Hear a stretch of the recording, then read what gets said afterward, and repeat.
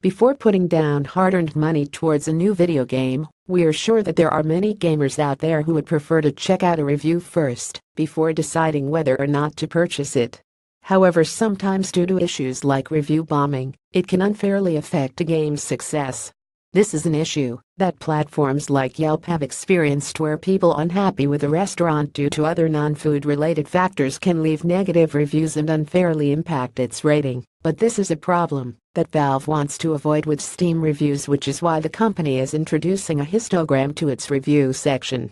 According to Valve, starting today, each game page now contains a histogram of the positive to negative ratio of reviews over the entire lifetime of the game, and by clicking on any part of the histogram you're able to read a sample of the reviews from that time period.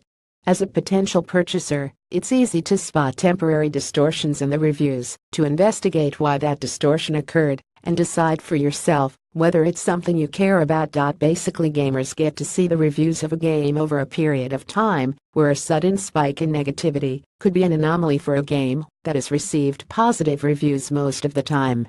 It is an interesting solution and one that could work, but we guess we'll have to give it time to see if it does. Filed in Gaming General. Read more about Steam, Valve and Valve.